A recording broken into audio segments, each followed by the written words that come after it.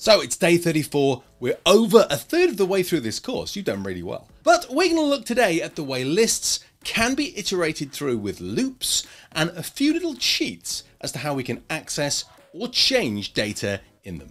So I've shown you the for loop for printing and it's okay, it does the job. Let's see if we can start by building a pretty print subroutine. Pretty printing is a thing. When we've got lists of data, being able to print it out in nice ways is something that we need to do regularly. Therefore, pretty print subroutines are things that actually exist. I've written a program here to allow Spammer Incorporated to spam you. Maybe not the nicest program to be writing, but it's an actual use case. Storing a list of emails that we would then send emails to seems sensible. What I've done to start is importing the libraries I wanted, then create my blank list as almost the first thing that the program actually does. I've then got a while true loop with a menu that's asking if they want to add email, remove email, show emails, or get spamming. First of all, if the user presses 1, we're going to let them enter the email and add them to the list as we've done before. If they press 2, we're going to let them enter the email and remove it from the list as we've done before.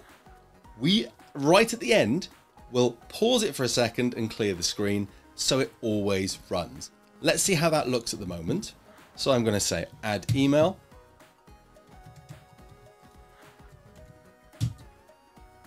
Notice it pauses for a second before resetting, and that looks quite good actually, doesn't it, as an interface? And I can remove it. What I haven't done yet is printed that out. And that's because the last time we wrote a print function, we wrote a boring print function. So let's write a pretty print function. So why do we need a subroutine for pretty printing? Well, the thing is, if you're printing out a list, you need at least 2 lines of code every single time. And that can look a bit messy when you're writing a large program with lots of indents. More so, there's a problem if you want to do anything nice to that formatting. If you want to use F strings, if you want to use if statements to change colors, or to only print out certain things, that's a lot of code to stick in one place, and it's a lot of code to copy and paste.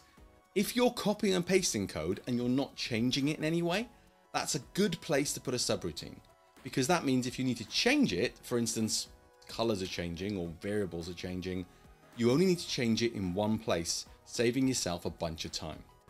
I'm going to go into my subroutine and create pretty print. Let's start by clearing the screen, because it'd be really nice to have everything at the top. So I'm going to do os.system clear. I'm then going to use my for loop. I'm going to print out the title of the array. I'm then going to print a blank line and then use my for loop to access each one of those. Right at the end, we're going to pause for a second and then return to the main program.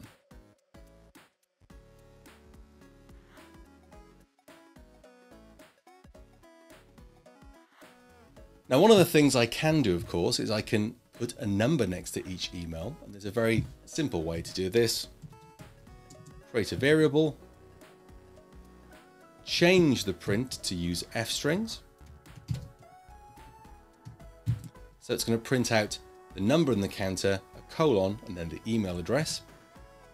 Inside the for loop, I'm going to do counter plus equals 1, which adds 1 to the counter each time. This should print that entire thing out, but I still haven't called my subroutine yet. So at the bottom, I'm going to add another elif to my bunch of if statements here. If you're wondering why the integers are in quotes, it's because I haven't cast the integers or the input as numbers, just left them as text. I've done that because I'm not doing any math with them, so there doesn't seem to be much point in doing that casting process. I'm just going to call pretty print here and leave it at that. Now let's see what difference I've made with my code. So I'm going to add an email.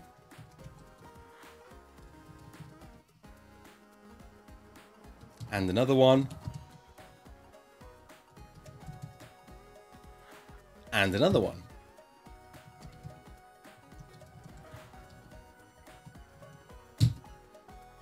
Now, let's see what that looks like. Now that worked really well, didn't it? Popped up on the screen for us for a few seconds and showed everything off. We can of course go and use our color code to make that a little bit better if we wanted. Why don't you go and write a pretty print function for yourself? Make sure your list prints out nicely, even enumerate the list if you can.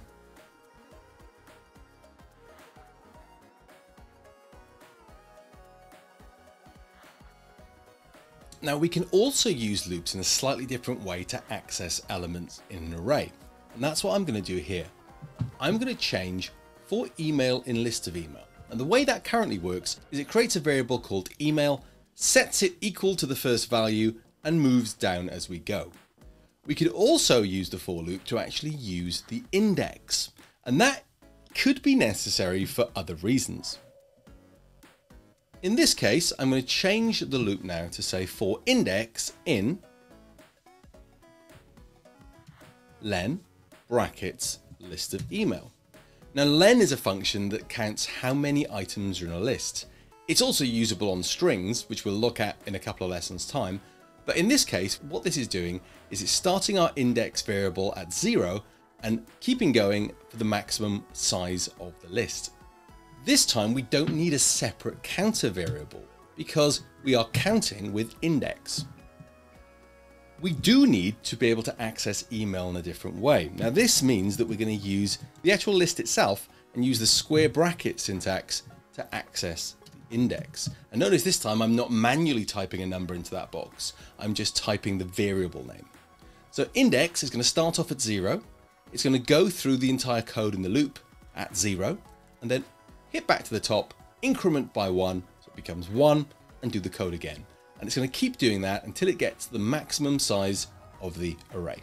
So I'm going to add an email, add another one, and one more, and then show the email. And there we go. But note that the number is actually now the index rather than the counting value. But this is quite good because what we can do with that is now we know the index, we can only print out certain numbers or we could print out certain ranges.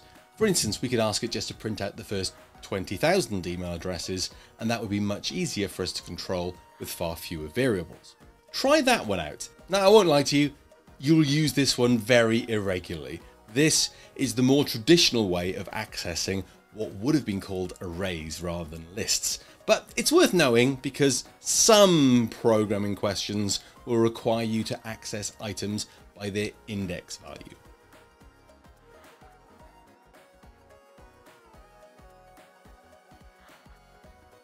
Common problems here are this. If I run this program, add an email address, even just one, and then try and show this, we're going to get a crash. Now, the crash is very obfuscated. It doesn't really make a lot of sense what the problem is, but the problem is very simple. The way we've constructed the for loop in this case to go through the index is strange because a for loop requires a range function to make that list of numbers. We've just said for index in len list of email. Now what that means is we've literally said for index in 1. Try that as a loop. For index in 1. It'll give you the same crashing error message. What we're missing then is this range function here and making sure that the brackets then encompass the next argument, which is len the list of email. Remember, the way that the computer works this out is in order of operations and it does brackets first. So the first thing it's going to do is the brackets on range, which in there is len list of email. Do that first. Then it'll work at range with whatever len list of email has turned into and then create that list of numbers. I've provided you with an index-based piece of code that has a few problems, especially in the pretty print subroutine. Try and fix it for me if you can. Your challenge today is going to be to extend the program we've already written. I'd like you to add option 4 to the menu, which is get spamming. And what I'd like you to do is print out the first 10 email addresses with a custom email addressed to each of those persons. Now, please remember that I only want the first 10 emails to be printed out on the screen. Ideally, I'd like one printed at a time, pause for a second, and the entire screen to clear before the next one is printed. This should give the spammer plenty of time to copy and paste that into an email program. There is a better way, don't worry. I'll be showing you it in a few more days. Once you're done, please share your embarrassing spam program with us in the community by publishing it and by sharing it with the hashtag Replit 100 Days of Code, where we can take a look and judge for ourselves how bad of a spammer you've become. Tomorrow is the first list project, and you're going to be building something really useful.